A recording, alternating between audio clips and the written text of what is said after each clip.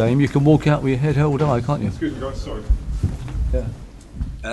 Well, I'm certainly walking out with a smile on my face because we actually got what we deserved today. And if you're being greedy, we could have got all 3 points with the clear-cut chances we had. If you're going to be critical, we have got to take them. And we're not scoring enough goals, but we are creating chances, so that's a positive. First clean sheet as well for the season. Yeah, that's the start, isn't it? Yeah, we knew Everton were a good passing team, and we set ourselves up to block that, if you like. And I think we limited them to a few chances. They had a lot of possession, which we knew they would, but we kept patient.